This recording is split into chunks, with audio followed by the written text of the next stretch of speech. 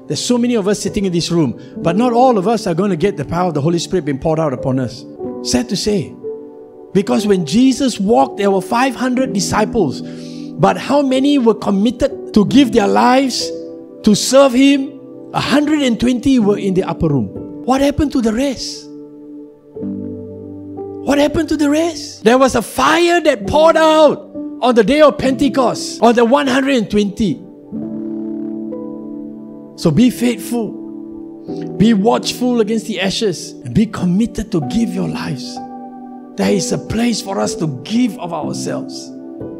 Give of ourselves. Give of ourselves to God, and lay our lives on the altar, because He is wanting to come and pour His Spirit, pour over the price. There is a price to pay. If you want the fire burning, don't look at the price. Look at what He wants to do in your life. And my morning prayer this morning was, Lord, here am I. Here am I.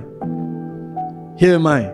I am here to do your will. I am here given over to do your will. I am 63 years old. I don't know how many more years of life I have.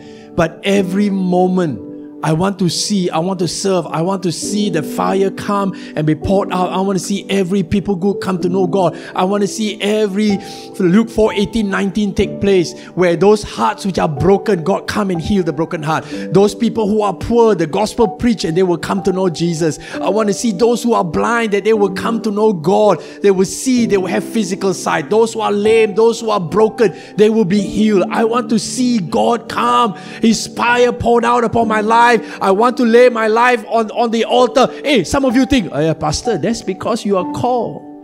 That's because that's you, you know. Hey, hello, you think I don't have needs? You think I don't have desires? You think I don't have things that I want to do on my own time and my own money? You don't think that I also have a desire to be rich and to have a beautiful car and go flying just like everybody else is going, flying here, flying there? You think I don't have desires? All of that is laid on the altar already. All of that is set aside.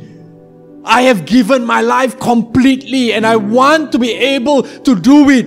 And because I am doing it, I can say to you, come and stand and work together and give your lives, not for your own self, because this 70, 80, 90 years is just a short little time of space, of time.